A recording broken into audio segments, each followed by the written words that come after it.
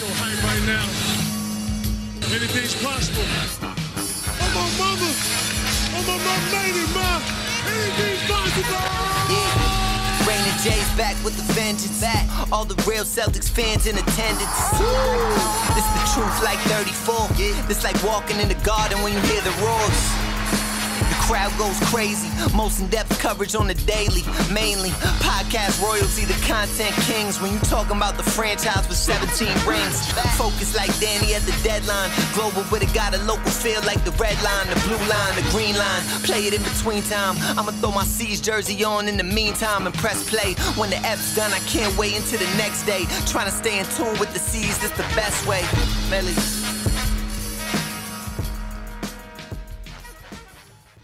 Hey there, welcome back to the Locked On Celtics podcast. Thank you for making this show part of your routine. I'm here for you generally Monday through Friday, but for these next 2 weeks, it's a special 7-episode deep dive into the Brad Stevens era. If you missed yesterday's show, that was part 1. Today we're getting into part 2, more with Isaiah Thomas and just what was the impact that Isaiah had on Brad and the perception of him as a coach. Let's continue the conversation with Mike Dynon and Chuck McKenney. Is this more Isaiah? Is it more Brad? I don't know. I kind of want to say I always skew towards the players. So I do want to say it's mostly Isaiah.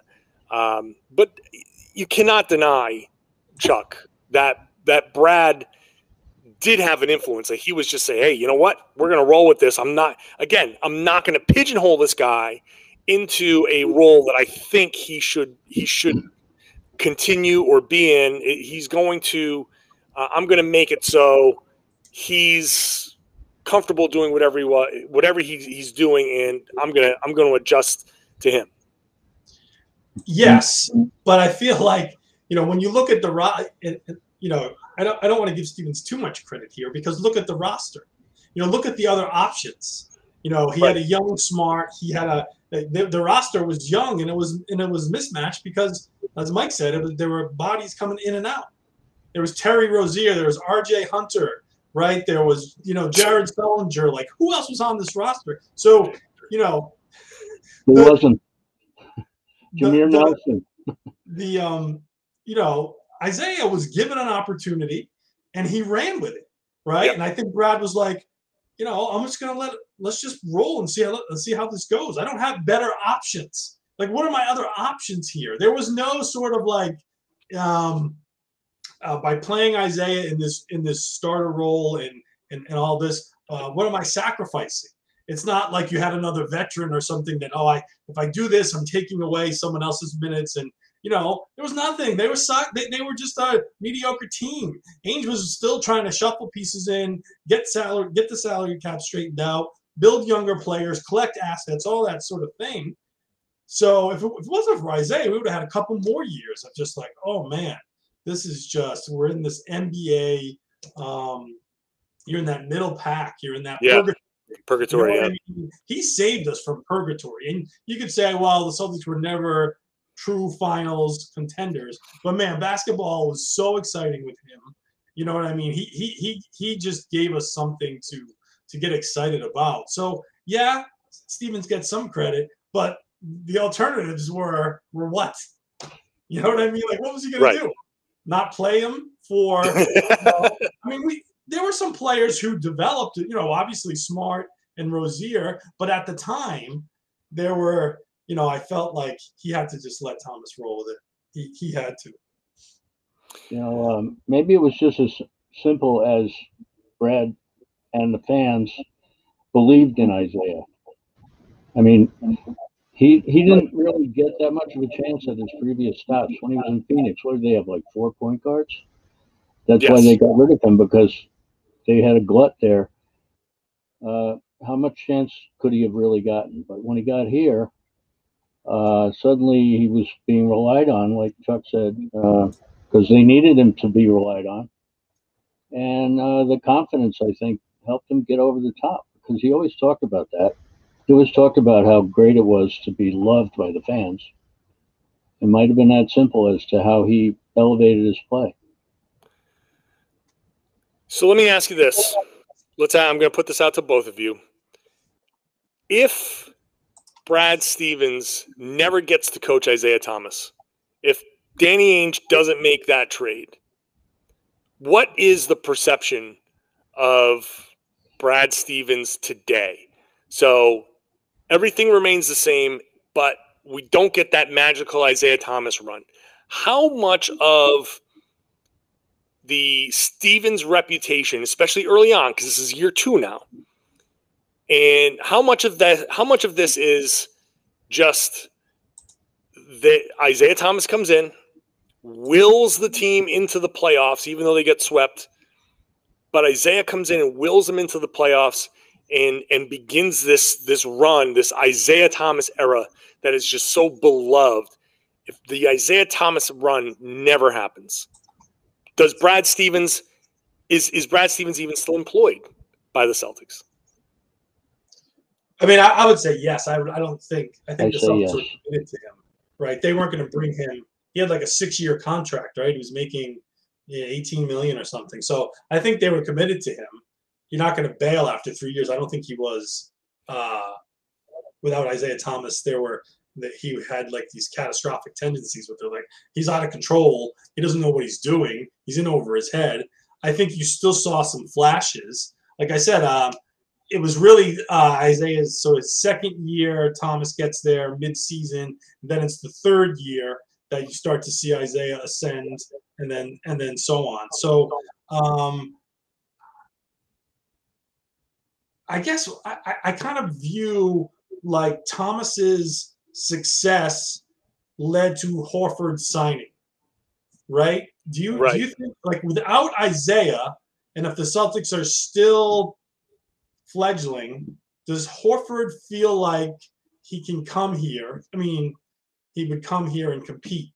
I think I'm not sure. I mean, Al likes his bag, and he may have just gone to the highest bidder, but without Thomas, the Celtics are still rebuilding, right? I mean, it's just a different sort of feel. And so I think Isaiah's success helped with Horford. And then that also, with Al coming here, cerebral player, feeding into the whole Stevens style, I think those all kind of worked together. So I'd like to think that if Danny didn't get Isaiah and we're not getting Horford, then wow, what are those next few years until we get Jalen, until we draft Tatum? How bad is it? We're going to continue the conversation after I tell you about our sponsors. If you have excessive perspiration, then you need to try SweatBlock. It's a handy wipe that you can apply. You take a shower, you wipe this wherever your problem area is, and then you go to bed. And in the morning, you wash it off, and then it can work for up to 7 days. A doctor created that to solve his own excessive perspiration problem. It worked for him. It can work for you. It's doctor created, doctor recommended. If it doesn't work for you, they have a dry shirt guarantee. That means you will get your money back. So no risk to try it. Google it, try it, check it out. Rachel Ray tried it out on their show with firefighters. They applied it, went into burning buildings, did their job, came out, shirts were dry. This is your little secret to confidence. You can wear whatever you want to wear and not worry about it. So whatever you need it for, a presentation, first day in the job, new date, whatever, check it out. Go to sweatblock.com. Use the promo code LOCKEDON. You're going to get 20% off. Go to Amazon. Read the reviews. 13,000 reviews. It's been a bestseller there for 10 years. So check them out. 20% off at sweatblock.com with the promo code LOCKEDON. Does this sound familiar? You've got one device that lets you catch the game live, another that lets you stream your favorite shows. Then you're watching the highlights on your phone, and your neighbor's best friend's login gets you the good stuff. Well, I want to tell you about a simple way to get all that entertainment you love without the hassle, and a great way to finally get your TV together. It's called DirecTV Stream, and it brings your live TV and on-demand favorites together like never before, so you can watch your favorite sports, movies, and shows all in one place. That means no more juggling remotes, no need to buy another device ever again. And the best part, there's no annual contract, so get rid of the clutter and the confusion. Get your TV together with DirecTV Stream. You can learn more at directtv.com. That's directtv.com. compatible device required. Content varies by package. Let's say, for the purpose of argument, that we get Horford anyway. The Celtics made the Eastern Conference Finals twice under Stevens after Isaiah was traded. So Brad has still had a good career as a coach in Boston. He still had success. He won over 300 games. Yeah, what you said, Chuck, is, they built on what Isaiah accomplished, and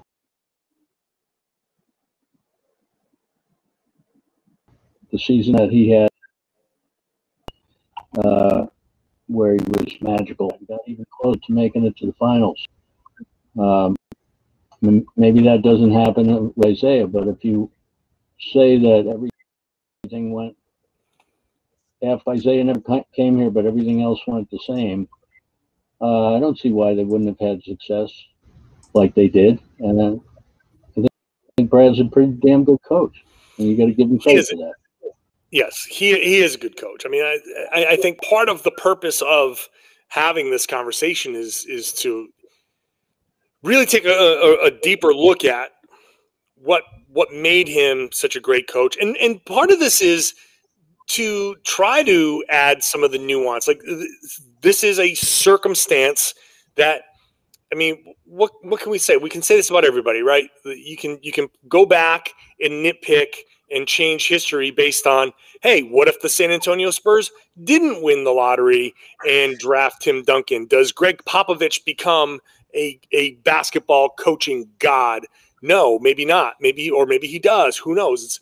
But the Spurs became the Spurs and this juggernaut because they got Tim Duncan. And there's always one player. You can talk about Larry Bird coming in, and does Casey Jones win championships in Boston without Larry Bird? I mean, there's always one player out there somewhere that changes the course of history. And while Isaiah Thomas is not at that level of player, I will say that for a couple of years, he played pretty close to that level of player. He had that. It really was a magical run. And Brad will talk at length about Isaiah and how much he loves Isaiah. I think part of it is because he's like, he made me look good as a coach. Like, I guarantee you, I mean, he'll say that because he's self-deprecating, but also I do think that some of that is at play, that the legend of Brad Stevens, when you had Chris Mannix out there tweeting out, who would you rather have, a player or Brad Stevens? Yeah, that's the appropriate reaction, Mike. But that level of faith in Brad Stevens did also come from Isaiah Thomas being so damn good, because some of that had to be a faith in the coach. Some of that had to be the coach coaching his team to be like, because you still had Jay Crowder and you still got Al Horford in there, and making sure that those guys all worked in concert with one another to take advantage of Isaiah Thomas having this incredible run. It's when you think about it, so the optimism was super high by whatever it was, 2016, 2017, right? So the team is ascending, right?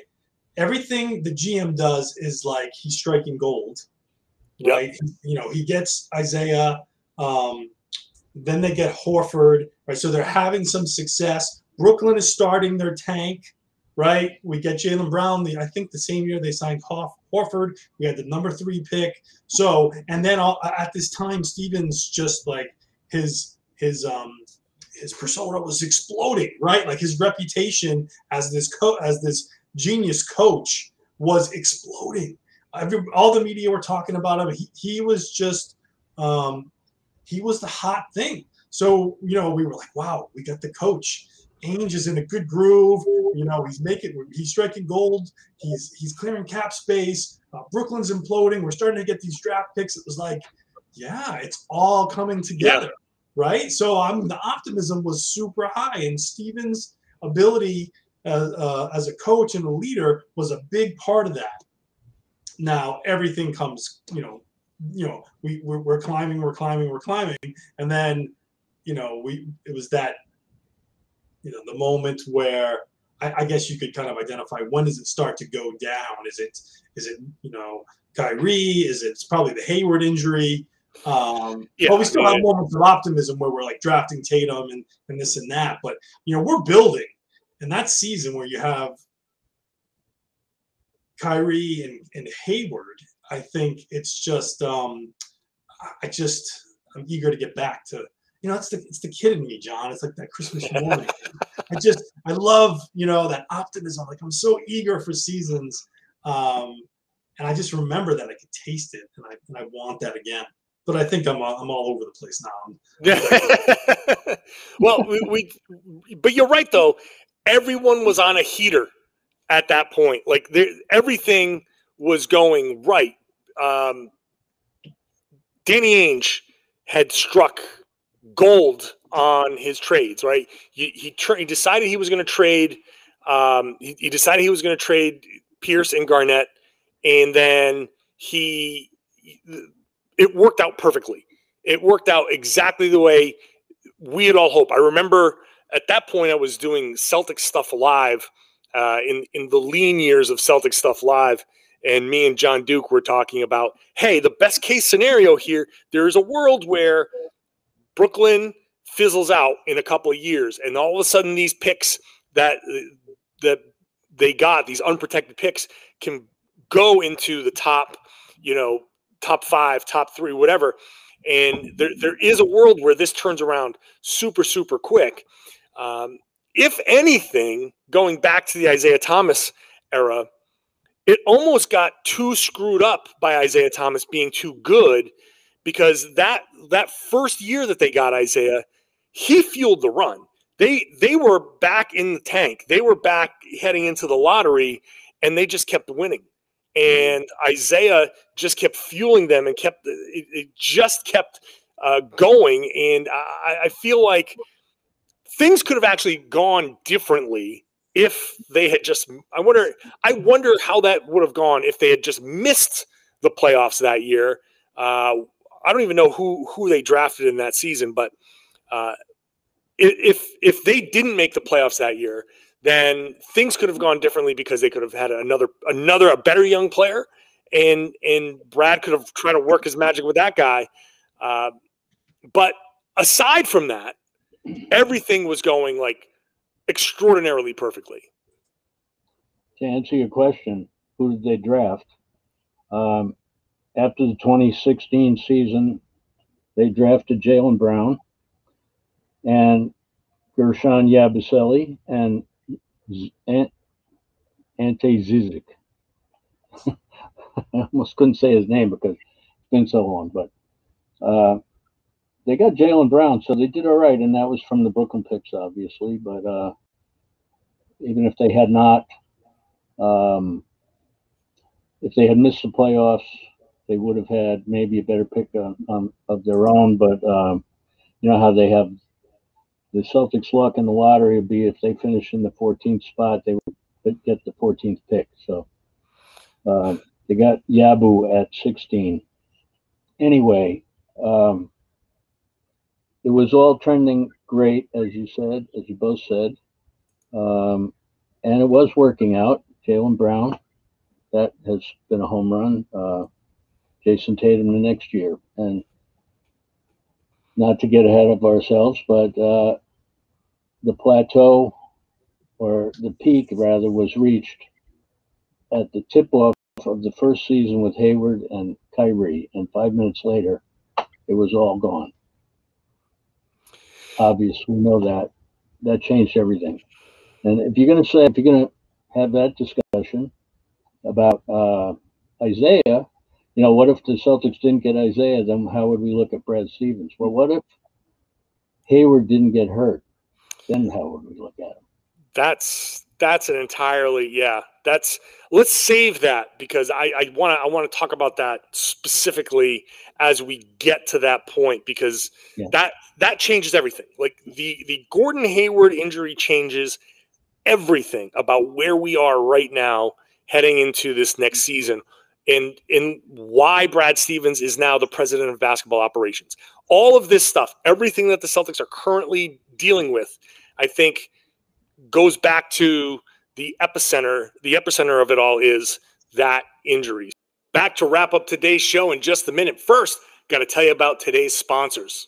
Whatever you need for your car, truck, camper, RV, motorcycle, get it at rockauto.com. No matter how complicated, no matter how simple, go to rockauto.com, enter in your vehicle's information, and then cruise through a very easy to navigate website that gets you the best prices on anything you need.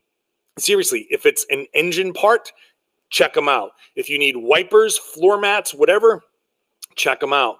They're going to save you a ton of money. I've talked to plenty of people who have saved hundreds of dollars using rockauto.com. Don't bother with the chain stores. Don't bother with the dealerships. It's a waste of time to go over there, and you know that you're not going to carry everything that you need. So check out rockauto.com. They've been doing this for over 20 years, serving do-it-yourselfers. So it's worth the time to check them out. Go to rockauto.com right now, see all the parts available for your car or truck, and write Locked On in there. How did you hear about us box? That's how they know we sent you. It's an amazing selection, reliably low prices, all the parts your car will ever need. rockauto.com. Going back to wrap up kind of like that Isaiah Thomas stuff, because that's the 2014-15 season. So it's the 2015 NBA draft that the Celtics go into, and this is the Justice Winslow draft. This is where Danny Ainge is trying to trade up and is willing to make all of these trades. I'm really gonna you want to go down a rabbit hole? I'll go down the rabbit hole. So the Celtics end up drafting Terry Rozier, and he's at 16. Okay, fine. It took a little while for Terry to get to where he is, but Rozier ends up, it turns out that that's a good draft pick. He's a good player. But if the Celtics had gone into the lottery, and if they had fallen into the top 10, well, Justice Winslow goes 10. And Danny Ainge loved Justice Winslow so much that he was going to trade the farm for Justice Winslow. Here's the rabbit hole. Here's the difference here. First of all, Justice Winslow is part of this team. Let's say they go from 16 to 10 if Isaiah Thomas isn't as good as he is. You draft Justice Winslow, Danny Ainge goes nuts. But the other thing is, I firmly believe, and if you look at the number of trades that were made by Ainge, I think that backs me up. I think that he was scared straight by the Justice Winslow near trade, where he just kept adding pick after pick after pick after pick after pick. There'd be no Jason Tatum, on this team if they made the trade for Justice Winslow. And Ainge, you go back and you look at the quotes from him after that. He said, that kind of got out of hand. He admits that pursuit got too much too quick. And then since then, he has stuck to a formula for making trades. He doesn't overstep his bounds. He does not say, hell, I am going to throw that extra first-round pick. That's the tipping point to me, where Ainge turned around and became the guy who almost made the trades. But if this never happens, then Danny Ainge still becomes Trader Danny. And he doesn't have that moment of, oh, crap, I better not do this. I better be a little bit more disciplined. So the trades, I think you get a Danny Ainge that is a lot more aggressive over the years. I think you don't know what Justice Winslow would have been. You don't know if then he would have drafted Jaylen Brown. It's the rabbit hole here changes the entire history of the Celtics, because Danny Ainge acts differently, and I don't know what kind of players he gives Brad Stevens. I think the entire course of history changes just by the Celtics missing the playoffs versus making the playoffs that year. So it's based off of Ainge being scared straight off of that negotiation. Because I'm trying to follow you. So if they were bad, right, then Ainge can either and Ainge has the 10th pick, then maybe he's grabbing Winslow, or that draft was horrible, by the way. You look at those names: Cauley Stein, Frank Kaminsky, Emmanuel Mudiay, like the names that were up there that Ainge could have had. I mean, seeing Rozier at 16 is kind of like a win when you look at some of those names. Oh yeah. So, right. So, but I do follow you. I think it could be a bit of a stretch to think that scared him straight, but I see your logic in that maybe altered his perspective. I'd like to think that we hear the stories, but that he wasn't offering Brooklyn picks, that he was maybe just offering Celtics picks, because that just would have been grounds for firing. If I don't know those stories, in detail, but to give up, a potential Brooklyn pick would have been, catastrophic. But yeah, it's just interesting to think about when you go back and you say, okay, well, had they tanked a little better, maybe they would have had a better draft position. But like Mike said, like their draft history, their lottery, their record with the lottery is not that good, and that's putting it kindly. So I think it just kind of gave us the best of both worlds. Like we knew we were rebuilding, and like I said, we had the Brooklyn picks. And we were enjoying this sort of like, mid-level kind of like, all right, we know that this team isn't winning a championship, but they're fun to watch and they're winning games in the playoffs. I felt like we had the best of both worlds. You know what I mean? Because rebuilding can suck. You can be losing 20 games for 4 years, 5 years, and not go anywhere. We were at least having some fun. We didn't want the process. Yeah, right. I don't want to do that. No. And let me correct myself from before, John. You said I got my years mixed up. And the year after the Celtics won 40 and snuck in to the playoffs, they did get Terry Rozier, and he was a number 16 pick. But again, we wouldn't have had anybody better probably because, like, oh my God, Frank Kaminsky. One of the worst players. He won the lottery pick. He was like number 8 or 9, something like that. So that draft was pretty bad. So Isaiah Thomas accelerates the process in Boston. It's a little bit less of a rebuild, but there's some interesting kind of routes Boston could have gone if Isaiah wasn't as good as he was. That's going to be part of part 3. So make sure you're subscribed to the podcast to get part 3. Again, this is a 7-part series. So make sure you're subscribed, whether it's on the podcast or on YouTube. Please subscribe, ring the bell there so you get notified when I drop the new YouTube show. And, of course, share the podcast. Tell your friends that they should be listening to and watching the Locked On Celtics podcast here on the Locked On Podcast Network.